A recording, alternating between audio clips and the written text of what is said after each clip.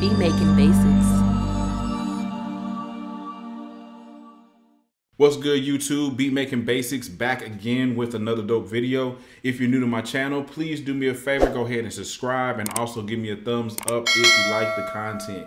Without further ado, let's jump in today's video. So what we're going to be covering today is how to make your own 808 sounds in Logic Pro 10. All right, let's jump in. Now, the first thing you want to do is go ahead and create a software instrument track.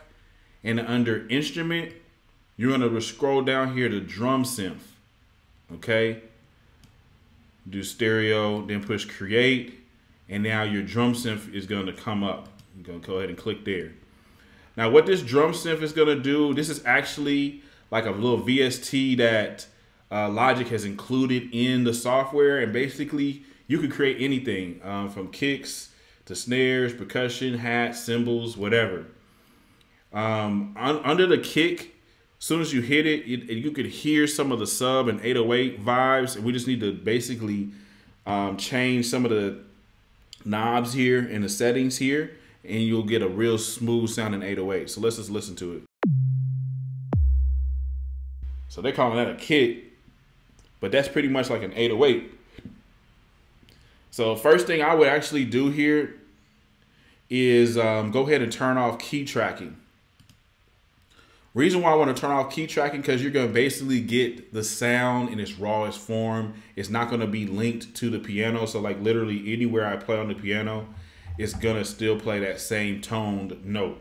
Don't worry, because actually we're going to just take this tone after we finish it, like finish manipulating it and everything, and turn it into a wave file. So you're not going to worry about that. But anyway, so now this is the sound without key tracking on. Okay. Now let's go ahead and break down each one of these knobs here. Okay. First knob I want to talk about is decay. Now the decay knob, if you turn it to the right, it's going to make the sound elongated, or basically the sound is going to run off for a long time. If you turn the decay down, it's going to basically create a shorter sounding 808. So let's listen to that.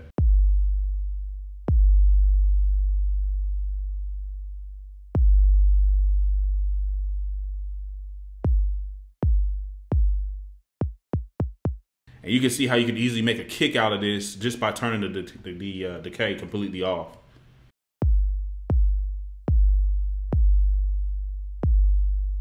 I would say anywhere like over 50, you should probably be good as far as a good sounding 808.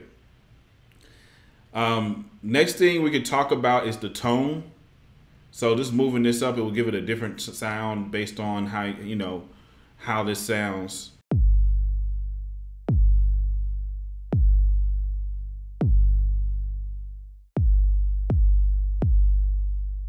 Same thing with the sweep. It can kind of take some of that attack out of there, some of that punch out of it, and it makes it sound a little more smooth. Like if you take the sweep down some.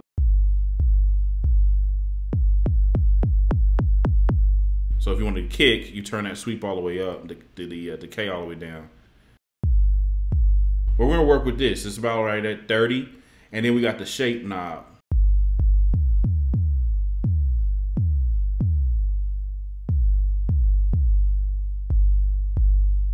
And that shape knob, it kind of has more of a glide effect to it. So I kind of recommend turning that down some when you're making the 808. And then one of my most favorite knobs on here is going to be the saturation. It's basically adding a little bit of a distortion, and let's just kind of just play around with that. And that's when it starts getting a little more interesting. You can also affect the pitch.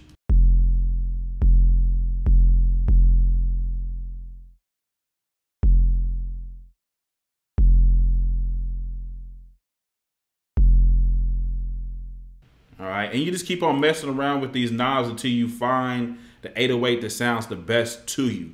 All right, so after you have your 808, what we're gonna do is actually go ahead and play it within the workspace, or actually record it within the workspace window. So we'll go ahead and do that.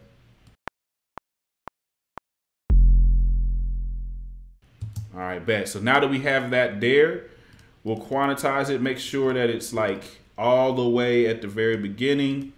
So I'm just gonna click on the grid, Command A to highlight it, and voila, it's quantized.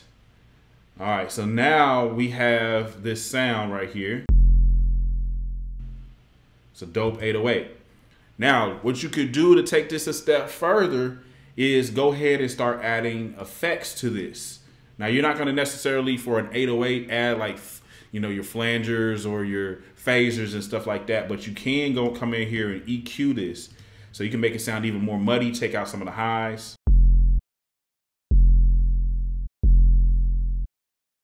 Shape it just a little bit over here on the low end. Just to give it a little bit more of a punch, a little bit more of a, you know, a vibe on that. You could come over here and add some more compression if you wanted to give it a little bit of a punch.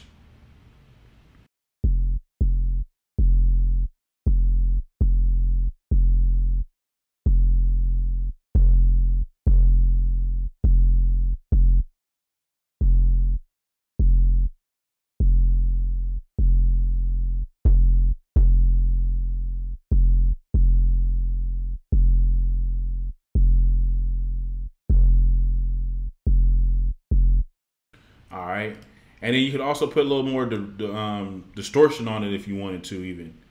So I can come over here, grab one of these distortions and play around with the knobs on that.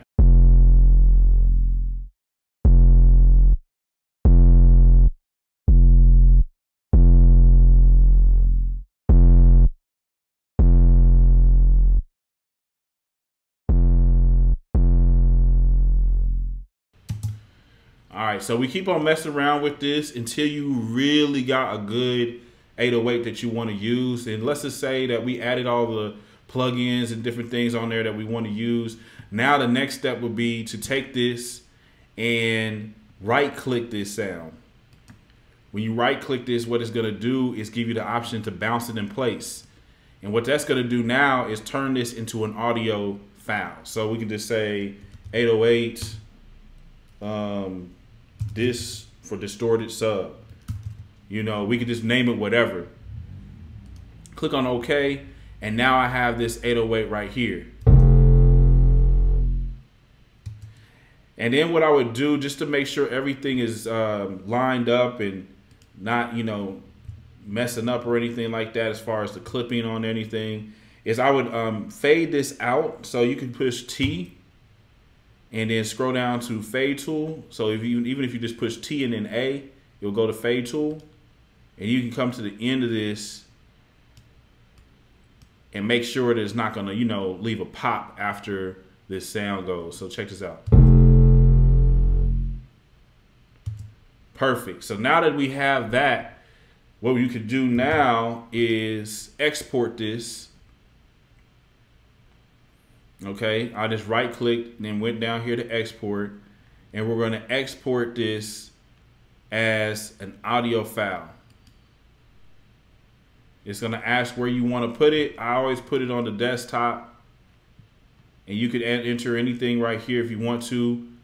Overload protection, you can put that on there or not, doesn't matter, but you can put overload protection just so it's not super clipping, and then export it.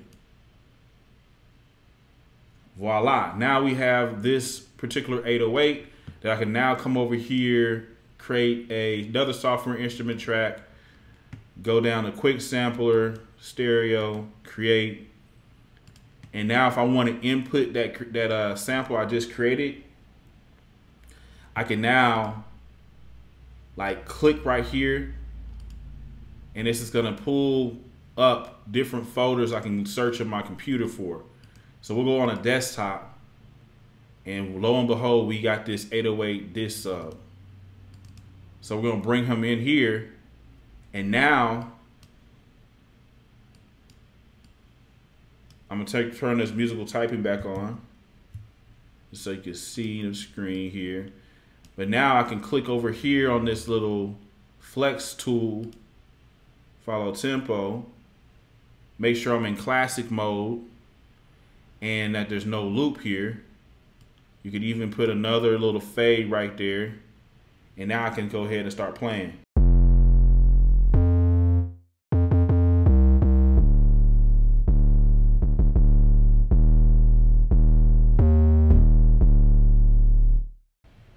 And it's a lot of dope things that you could do at this point. You know what I'm saying? You could also do one-shot mode. And what one-shot mode is gonna do is basically if you tap the note, it's gonna play the sample all the way through. So I could tap C up here, C4. In one-shot mode, it'll play it all the way through. But I usually like leave it in classic mode. That way, as long as I hold it down, that's how long the sample is gonna sound. Now, if I want to, I can take it a step further and do some more manipulation of this 808 right here within the quick sampler. So I could put a filter on it.